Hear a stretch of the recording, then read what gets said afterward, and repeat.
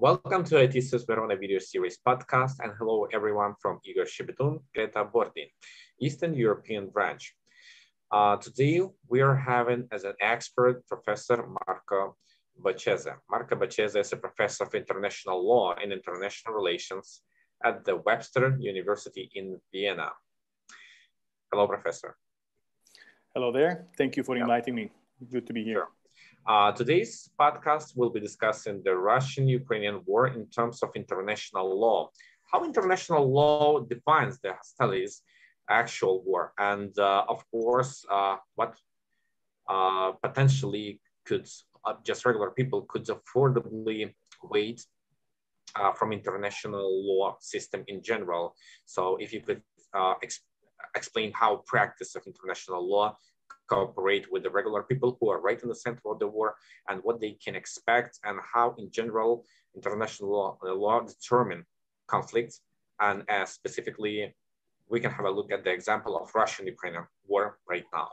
So we can shift with the first question, and my colleague Greta will ask you. So as just my colleague explained, the first question will be very, very general, and it was about what kind of international jurisdiction could be applied in general to war conflict, or in this case, to the Russian-Ukrainian conflict? Good question indeed. Within the broader the broad field of public international law, three subsets of rules and norms do apply to the current conflict in Ukraine. The first one has to do with the international human rights law, which affords legal protections and rights to individuals and puts corresponding obligations on states. So states and or those entities that perform state duties have to protect the life, for instance, of individuals, provide for access to services, do not starve people, do not traffic in people, just to name a very few gross examples of abuses of international human rights law. The second is international humanitarian law, or laws of war, otherwise known as laws of war or laws of armed conflict. And this body of laws usually refers to what is permissible to do during combat and combat operation, during warfare. What kind of subjects can be targeted, what kind of objectives, how to assess whether a given individual or a given target is indeed lawful under international humanitarian law. And the third and last body of laws that applies to the current conflict is international criminal law, that aims to attach criminal sanctions to gross violations of international humanitarian law. And as opposed to the previous two sets of norms, international criminal law, just like domestic criminal law, applies to individuals and assess the responsibility of individuals. So you might have heard that in the public debate at some point, certain individuals, starting with Russian President Putin, for instance, were personally accused of being war criminals, of having perpetrated war crimes. So these are the three main bodies of law that apply. Again, international human rights law that focuses on individuals and the rights that individuals are entitled to. International humanitarian law, so the laws of war, what can and cannot be done under the law during wartime. And the third and last one is international criminal law, which looks at sanctioning illicit conducts perpetrated by individuals. And as for specifically international criminal law, what kind of crimes could be found in this conflict?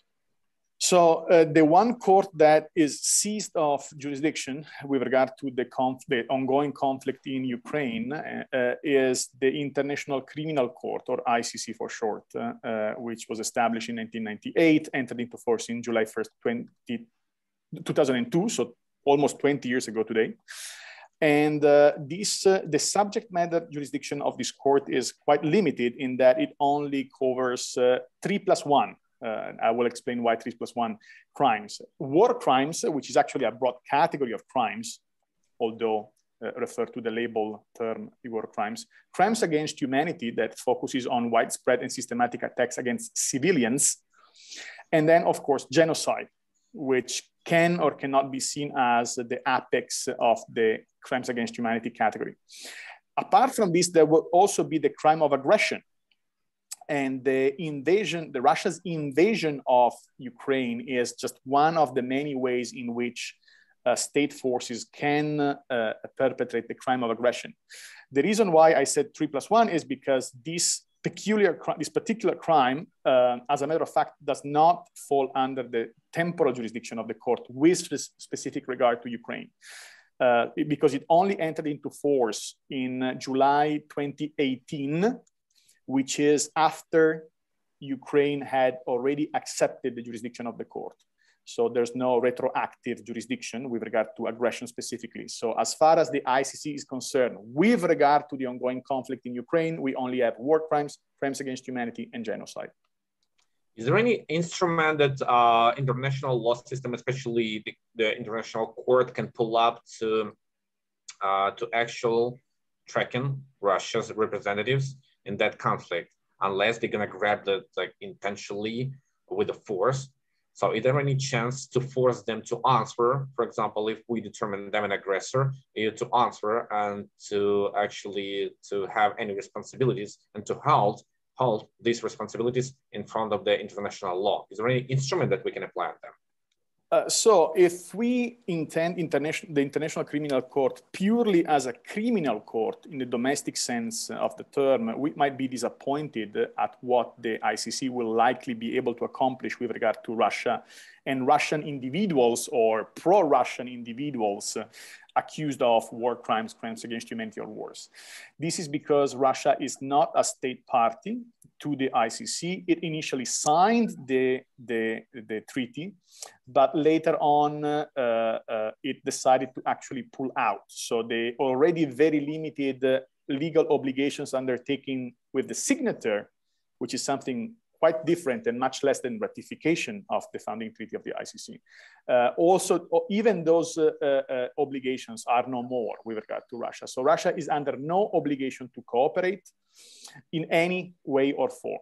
So does not have to provide any evidence, does not have to provide access to witnesses, to crime scenes, to evidence, to documents, let alone it is under an obligation to surrender suspects, if and when the ICC will actually issue arrest warrants, naming names. Russia is under no obligation to apprehend and surrender those suspects. So these are the limitations of the ICC, which was established this way to be under quite an extensive state control. What the ICC can accomplish is something not purely criminal, which is, it can attach stigma.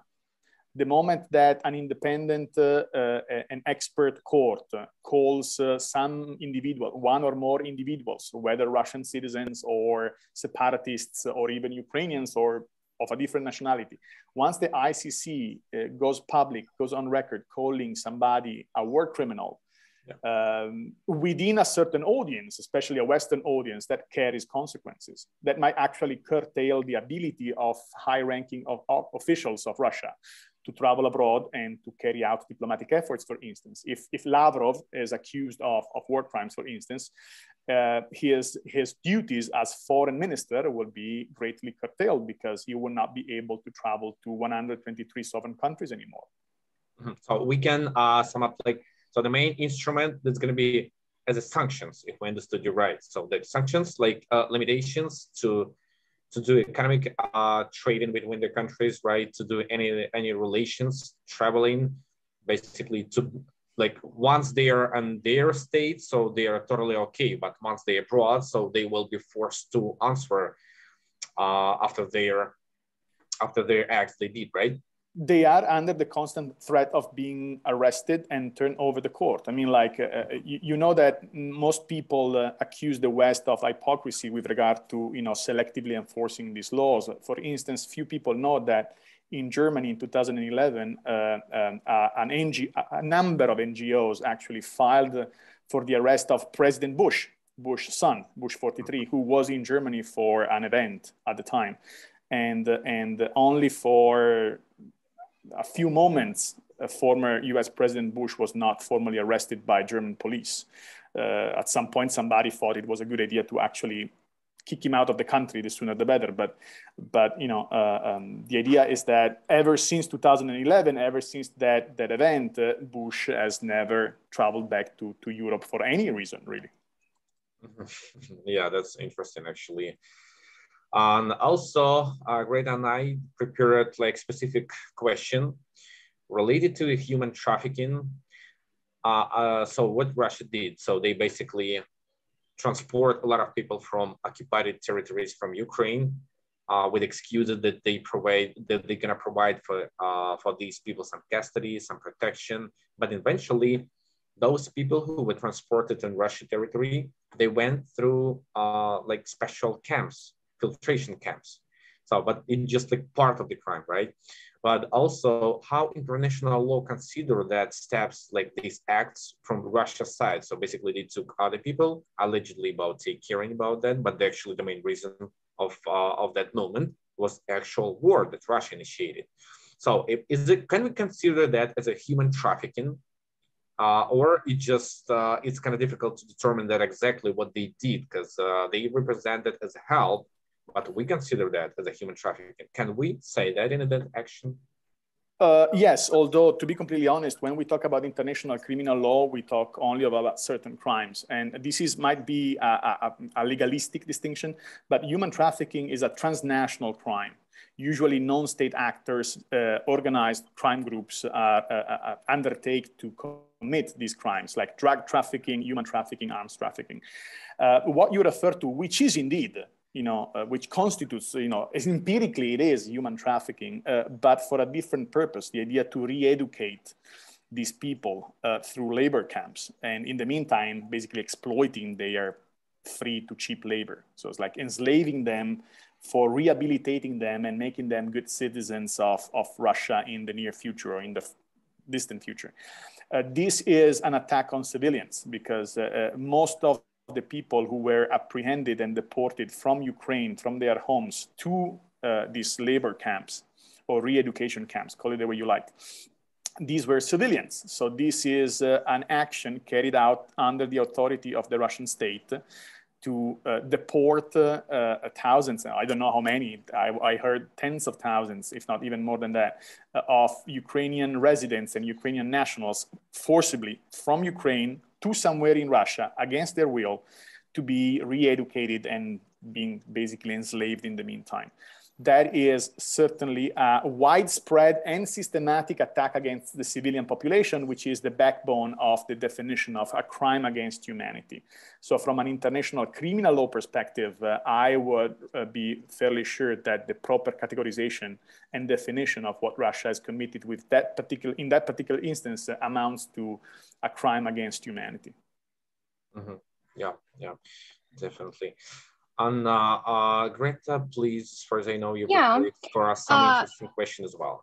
Yeah, it's just it's a like last question to conclude this interview, and it's about maybe an off-topic question because more related to international security law, and it concerns the justifications that were used by Russia for this military mission in Ukraine, because we talk about self-determination and also on self-defense. So if this action can be considered self-defense or maybe even preemptive self-defense, anticipatory self-defense. Sorry, before we're gonna start with that evaluation, I would like to add a little bit examples from the history attached to that question that Greta mentioned. For example, what we've seen, Hitler did the same thing. He found excuse to interfere Austria, Bohemia, Czech Republic. So allegedly, he would like to protect German society on their territories. So whether the same process, so we just found an excuse and then interfere anywhere. So actually, are there any limits? Are there any regulations that we can stop these, like prevent these processes in general in international law, or this is just the power of whoever the strongest one? So that's the power of the strongest one. I would start with actually mentioning what is the legal consequence, the legal effect of calling what Russia has been doing all along with a name other than war. Because for lawyers, war means something specific. Calling an armed conflict war, it means, and it implies that a declaration of war has been lodged with the foreign ambassadors. This is something that has not happened, at least that I know of, since World War II. When Italy, for instance, being aware of what happened, unfortunately, in my country many years ago, when Italy declared war on England, on the Great Britain, sorry, and France, Mussolini summoned the ambassadors to his office and literally, delivered the declaration of war in their hands. That is the moment when war started for Italy, and war runs until a peace agreement is reached. So from a legalistic standpoint, you always know when war starts and when war ends. When there is no such thing as a declaration of war, we refer to it as an armed conflict. So the special military operation conducted by Russia, as far as international law is concerned, is referred to as an armed conflict, which is empirically a war, but doesn't have this legal requisite of a declaration being lodged with the enemy ambassadors. So this is a key distinction because according to what kind of conflict we are in, more and more laws of war, including, for instance, treaties about the laws of war, about international humanitarian law, and conventions apply. Okay, so you have to imagine, the nature of the conflict, international versus non-international, and whether or not a declaration was made. So war versus armed conflict, and that actually determines the kind of obligations that states undertake under international humanitarian law. What is permissible and what is not. And that has a difference, although it's peaky and might sound trivial to the non-experts.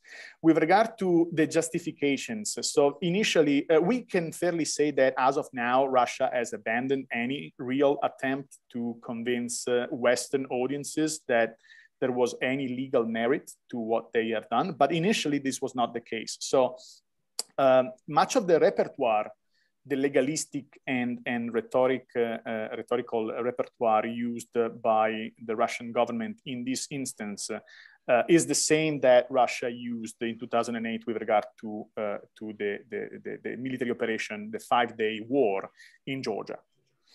So we do see, history repeating itself in a short term.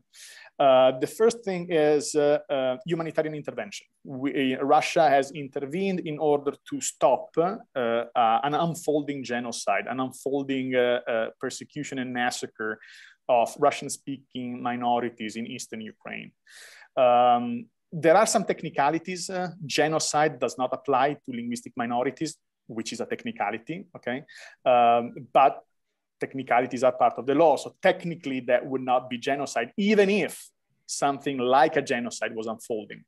Again, truth be told, there was no genocide, and I've written about this. There was no genocide from 2014 to 2021, or even including the first 2 months of the current year.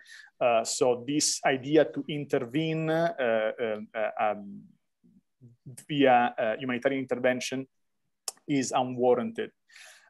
So a second possibility could have been the one to say, look, the Eastern Ukrainians of Luhansk and Donetsk have been so systematically and historically discriminated by Kiev and the central government of Ukraine that they do deserve independence, much following the example of Kosovo. So not just the normal historical path to independence, but the remedial autodetermination, the remedial independence. They deserve independence because they have suffered so much at the hands of the Ukrainian government that they deserve an exception to the rule, which was indeed the Kosovo exception. And again, this is not something that is warranted under international humanitarian law. Plus, again, even the empirical requisite of having suffered so much at the hands of the Ukrainian government, honestly, is not there.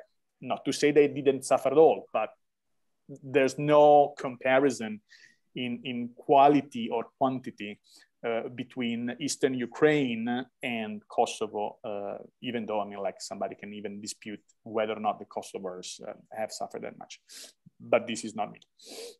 And the last one has to do with self-defense. So what does it mean, self-defense? Self-defense is one of the two and only two warranted uses of force against a foreign state under international law and envisaged by the UN Charter. So it's collective security, basically authorization by the Security Council, which Russia will never get, clearly, because of the veto power of Great Britain, France, and plus the US, plus reaching the majority of the qualified majority of 9 yeses in the Security Council.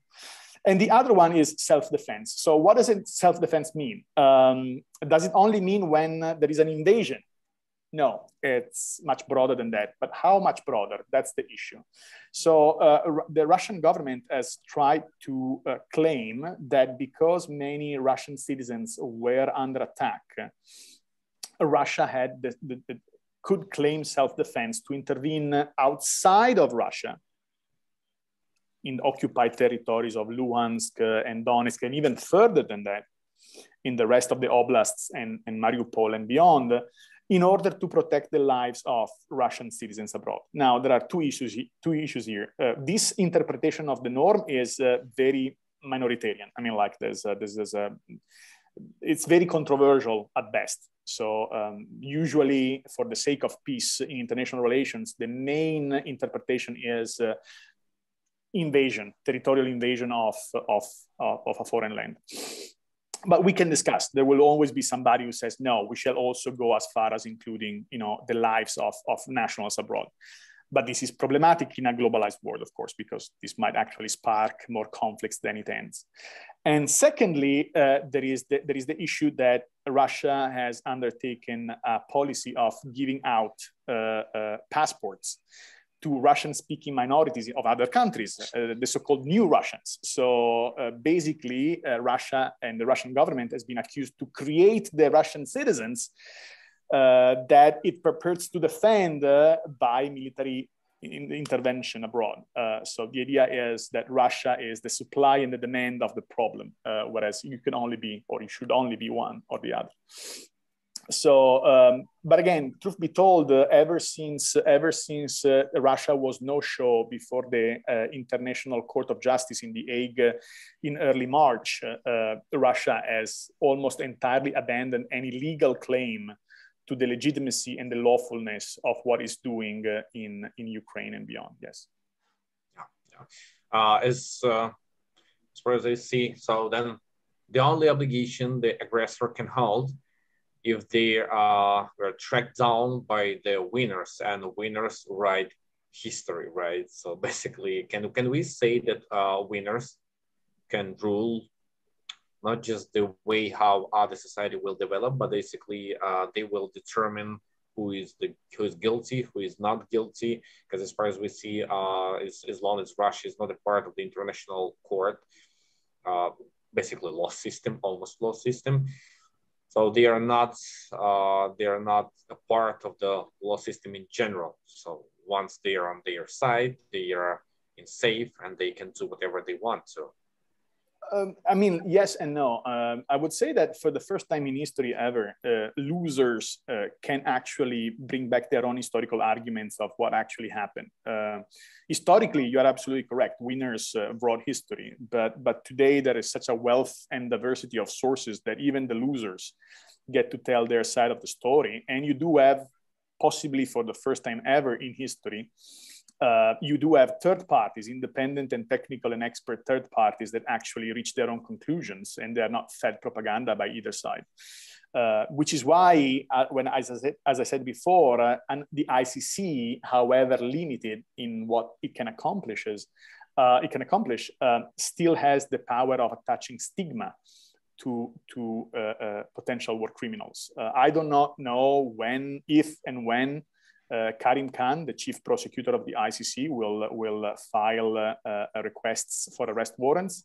I do not know how many arrest warrants he will apply for, and I do not know the names of the recipients. But I would expect some Russian generals some people higher up in the command chain, possibly, I don't know, somebody in the joint chief of staff. Right? In the joint chief of staff, those in command responsibility, There is one additional problem though, because the moment you go up and up and up, the moment you climb the command chain, you have to prove the responsibility of the rank and file. Those who pull the trigger, those who kill, those who rape, those who destroy civilian property. And then you have to attach that responsibility to their superior on the field, and then the superior on the field on the field commander, and the field commander with the central commander, and the central commander with most likely the civilian leadership. So I don't know, up to President Putin himself eventually. What can help is you may have heard that a few days ago, former President Medvedev was caught writing on Telegram something like, I want to crush and destroy all the enemies of Russia. Those are the kind of evidence, those are the kind of statements that usually help prosecutors and war crimes investigators building that ladder. Okay, now Medvedev himself, I do not know what his role is right now in the Russian government, other than be very close to Putin. But had President Putin, had the Minister of Defense made those statements, the same statement that Medvedev did, that kind of statement would have helped war crime investigators to ICC investigators to actually attach the responsibility of the rank and file of sergeants or of lieutenants on the field up to and linking those acts to the civilian leadership at the highest level.